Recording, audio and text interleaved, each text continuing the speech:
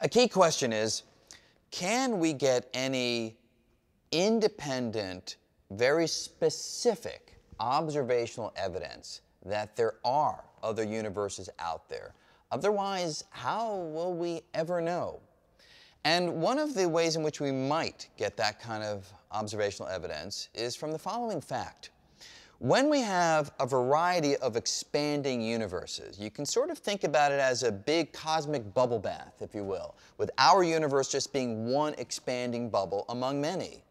Well, those expanding universes, in principle, they can collide with one another.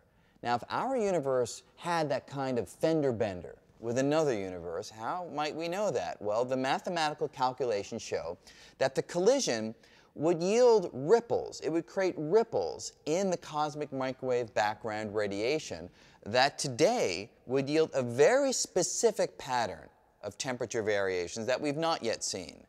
So astronomers are looking for the pattern of temperature variations that would reflect our universe having been hit by another. And if they find those temperature variations, that would be perhaps convincing indirect evidence that there really are other universes out there.